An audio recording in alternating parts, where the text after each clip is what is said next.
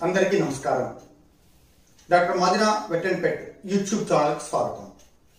ఈరోజు మనం పశువుల్లో వచ్చే సూడో లంపీ స్కిన్ డిసీజ్ అనే చర్మ సంబంధమైన వ్యాధి గురించి మనం తెలుసుకుందాం. ఈ పశువుల్లో వచ్చే ఈ సూడో లంపీ స్కిన్ డిసీజ్ అనేది బొవైన్ హెర్పస్ వైరస్ అనే సూక్ష్మ క్రిమి మూలంగా ఇది పశువుల్లో వస్తుంది.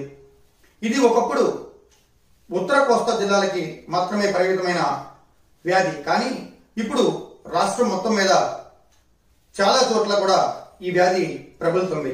ఈ వ్యాధి మూలంగా పశువుల్లో మరణాలు అనేవి ఉండవు, కానీ పాల దిగుబడి అనేది గణనీయంగా తగ్గిపోతుంది. పశువులు ఆహారం తీసుకోక నీరసించిపోయి శరీర బరువు తగ్గడం, చర్మ సంబంధమైన ఈ రోగ లక్షణాలు పశువులు శరీరంపై ఉండిపోవడం వల్ల పాడి పశువుల విలువ అనేది గణనీయంగా తగ్గిపోవడం వల్ల రైతులు తీవ్రంగా నష్టపోతున్నారు.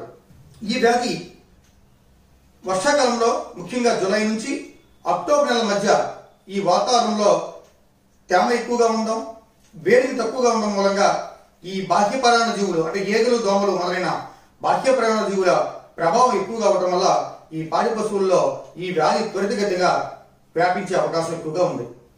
పశువుల్లో వచ్చే ఈ సూడో లంపీ స్కిన్ డిసీజ్ అనేది తూర్పు దక్షిణ ఆఫ్రికా దేశాల్లో వచ్చే లంపీ స్కిన్ డిసీజ్ని పోలి ఉండడం వల్ల సూడో లంపీ స్కిన్ డిసీజ్ అనే పేరు వచ్చింది. అయితే ఆ లంపీ స్కిన్ డిసీజ్ అనేది నిధిలింగ్ వైరస్ వల్ల వస్తే, ఈ సూడో లంపీ చర్మ వ్యాధి అనేది బొవైన్ హెర్పస్ వైరస్ వల్ల వస్తుంది.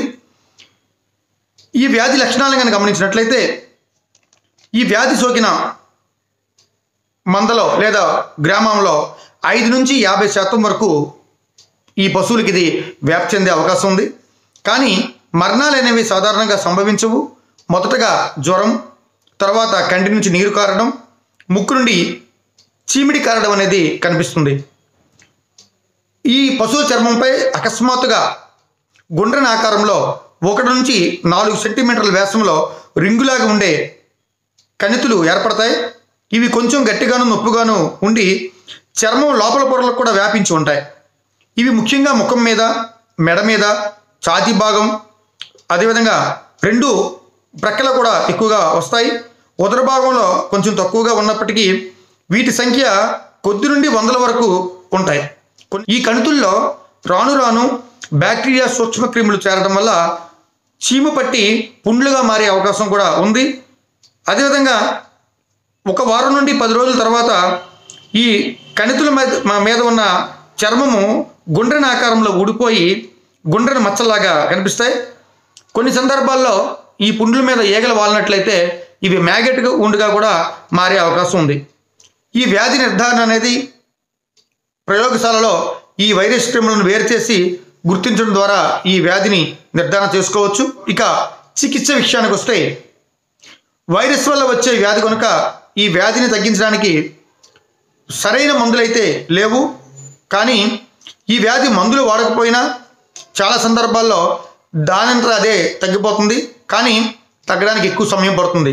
కనుక రైతులు ఈ వ్యాధిని గుర్తించిన వెంటనే ఎలర్జీ తగ్గడానికి యాంటీ ఎలర్జిక్ మందుల్ని వాడాలి. ఇవి జీట్, ఎవిల్, ఎవిలిన్, క్యాడిస్టిన్, క్లోజమిన్, సిపిఎం వంటి యాంటీ హిస్టమిన్ మందుల్ని పశువు శరీర బరువును బట్టి 6 నుంచి 10 ml ఇంట్రామస్కులర్ రూట్లో ఇవ్వాలి.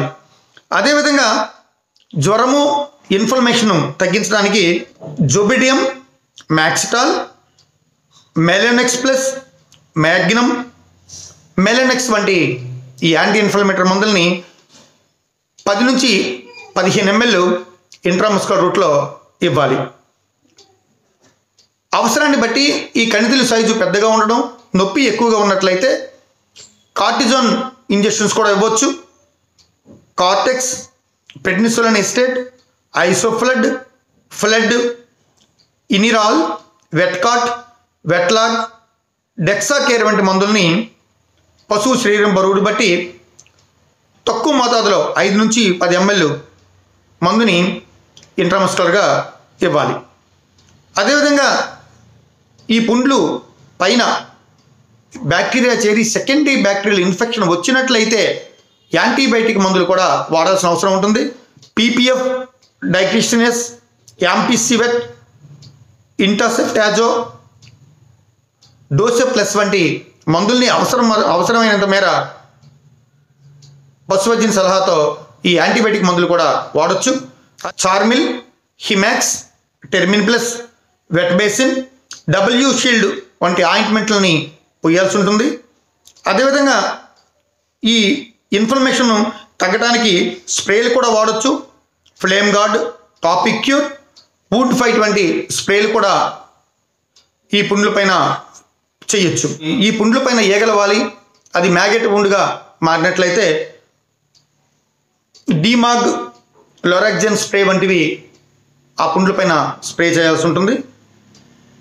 అదేవిధంగా ఈ పశువులు నీరసించి ఆహారం తీసుకోక నీరసించి బలహీనమైనట్లయితే ఎవిప్లెక్స్ ఈసీ, హెపటాల్ డిఎస్, ఎవికాల్ వంటి ఈ ఖనిజ లవణ ద్రావకాలని దానాలో కానీ లేదా నేరుగా కానీ పశువులకి ఇవ్వాల్సిన అవసరం ఉంటుంది. ఇక నివారణ గురించి చూస్తే ఈ కాలంలో ఈ ఈగలు దోమల మూలంగా ఈ వ్యాధి ఎక్కువగా సంభవించే అవకాశం ఉంటుంది కాబట్టి పశువుల శాలలో క్రిమి సంహారక మందుల్ని తరచుగా పిచికారీ చేయాలి. అదేవిధంగా పశువుల పైన కూడా కొద్దిగా జాగ్రత్తగా ఈ మందుల్ని పిచికారీ చేయడం వల్ల ఈ పాడి పశువుల పైన ఈ ఈగలు దోమలు వాలకుండా బాహ్య పరాన్నజీవులు చేరకుండా చూడొచ్చు. పశువుల శాలను కూడా పరిశుభ్రంగా ఉంచుకోవాలి. ఎప్పుడు పొడిగా ఉండేలాగా చూసుకున్నట్లయితే ఈ ఈగలు దోమల వృద్ధిని అరికట్టినట్లయితే సూడో లంపీ స్కిన్ డిసీజ్ని చాలా తేలిగ్గా నివారించవచ్చు.